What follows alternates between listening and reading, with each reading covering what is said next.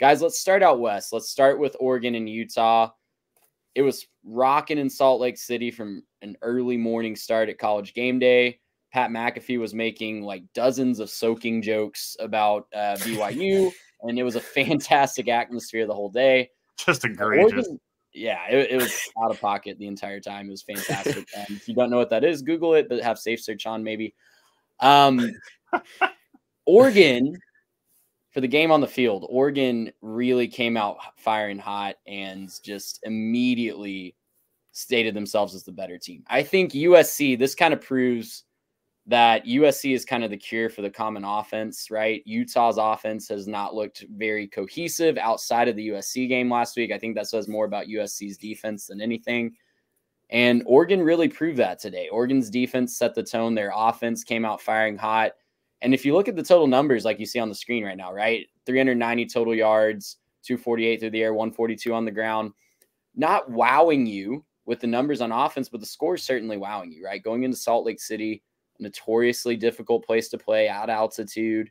And Oregon just bullied the Utes up front on offense and defense. They got whatever they wanted in the running game most of the game, just did whatever they wanted to do. So, and stat that Garrett pulled, this is a fantastic stat. This is the first time Utah hasn't scored a touchdown since 2018. Oregon looks like a very complete team, guys, and I'm really interested to see where they end up in the college football playoff rankings this week, because I saw a lot of chatter that maybe Washington and Oregon both deserve to be top 4. I think Oregon's 5 or 6 at worst at this point after this performance today.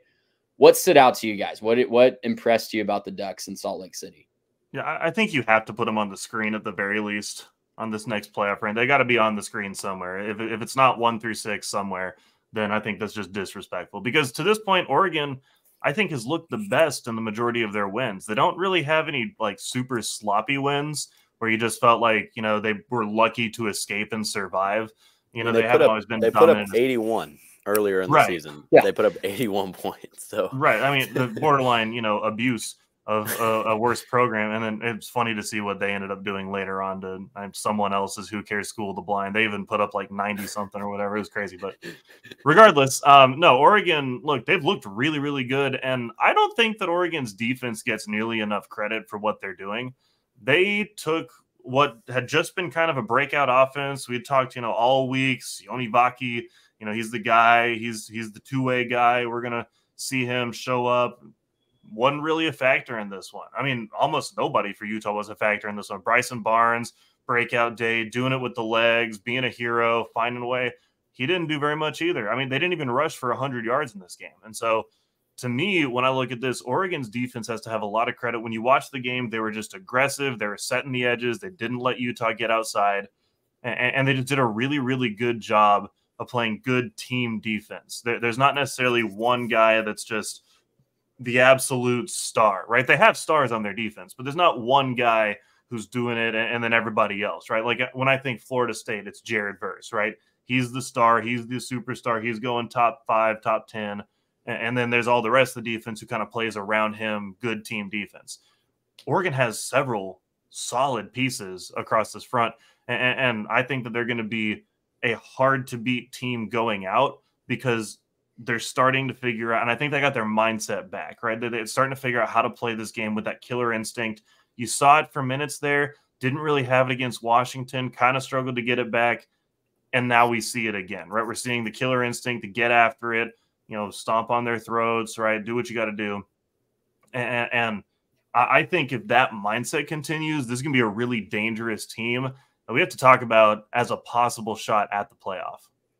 Yeah, I agree with you. And I don't know if somebody already mentioned it. I think somebody did. But just the overall arc of the game was just Oregon from the beginning, right? Just bullied them throughout the whole game.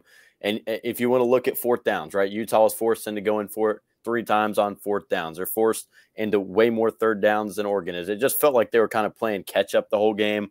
Bryson Barnes throws 2 interceptions. It was just a sloppy game for Utah. Obviously didn't score a touchdown like you mentioned earlier. And Bo Nix just seems to be kind of cruising. Very consistent game today. 2 touchdowns, over 200 yards, look pretty good. Overall, like you said, I mean, Oregon is just a team that I think this has got to keep winning. Obviously, that loss to Washington on the road definitely hurts. But a potential rematch we could see in the Pac-12 championship, and I know we'll get to that, but Oregon, I agree with you, Garrett. I know a lot of people are kind of sleeping on them and maybe putting them behind a few teams that they shouldn't be behind.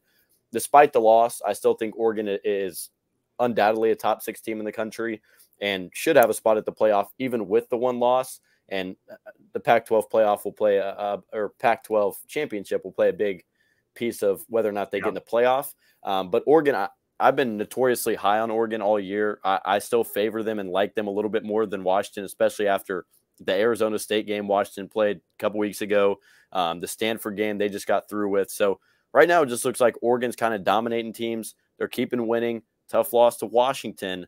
But I really do like Oregon. They're going to bump up in the rankings after Oklahoma lost as well. So that should help them out a little bit. Totally agree. And you took the words right out of my mouth, Drew. These two teams, Oregon and Washington, it does seem like they're on a collision course for the Pac-12 championship. Obviously, a lot of stuff could happen. There's rivalry games still to be played. This is another conference that's log jammed at the top with a lot of really good teams. But Oregon and Washington certainly seem to be moving in different directions after that game. Washington gets the big emotional win. And to Washington's credit, they've won the clunker games, right? They have figured out a way to win those difficult games on the road. But they certainly don't look as impressive as they did before the Oregon game. So I think, Drew, you kind of hinted at it. But if the game's played next week on a neutral field in Las Vegas, who would you guys take right now, Oregon or Washington? If I had to pick today, I'm going to pick Oregon to win against Washington on a neutral field. I think it's hard to beat people twice. It's hard to, beat the same team twice, especially if they're good. And both these teams are really good. But, Trey, you're right. Washington's kind of been moving in the wrong direction since that game. They've kind of been moving away from being good. They've been moving away from being really solid. Penix has put up some questionable performances, and it looks like all that loss did for Oregon was kind of piss them off and get them ready. So when I look at this, I think Oregon on a neutral field, I think their fans will travel a little bit better. It's not to disrespect the Washington fans. I think Oregon's a little bit of a bigger brand nationally. And if they were to play in the Pac-12 championship game, I'd pick Oregon, and I think that puts them solidly in the playoff. Yeah, I mean, I'll agree with you. I definitely I'll pick Oregon here as well. But Washington, from I guess a collegiate athlete standpoint, you're coming in and you're playing 1-5 Arizona State, and then you're playing 2-5 Stanford. So obviously, understandably so, you're not really getting up for that game like you are. Packed out house in Seattle, game days there, big rival game against Oregon. The energy in that game was just a little bit different. You're playing Pac-12 at night, and the atmosphere is just not really the same at Stanford on the road at 6 o'clock at night as it is obviously at home in Seattle. So I'll cut them a little bit of slack. I'll say I'll take Oregon because giving up 33 points to Stanford doesn't look too good. Giving up, it was just a sloppy first half against Arizona State. Penix threw 2 interceptions. So I don't know. I'm going to roll with Oregon. I'm going to agree with you. Defense looks pretty good, and they just stomped Utah, so it's hard not to pick them. But Washington, definitely a team that feels like they have potential to win the games when they matter. Still have USC. They got USC next week and still have Oregon State. So I guess they'll run the test of time. We'll see how they perform in big games before that Oregon game. But yeah, I'm going to agree with Garrett. I'm going to roll with Oregon. I think that's a great point. I think it is okay to give 18 to 22-year-olds a little bit of grace when their competition level drops off just a little bit. It's easy to lose focus. I'll pick with my heart. I'll say Washington still has the edge slightly. I just love Michael Penix Jr. and just the whole offensive weapons that they have. It's going to be a fantastic game if that is what we end up getting in Las Vegas in December. Oregon's remaining schedule to close out November. They've got Cal at home next week before they host USC.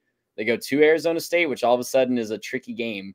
We'll talk more about that a little bit before closing out with the Civil War Platypus Cup, whatever you want to call it, on Black Friday. Gracious him! How about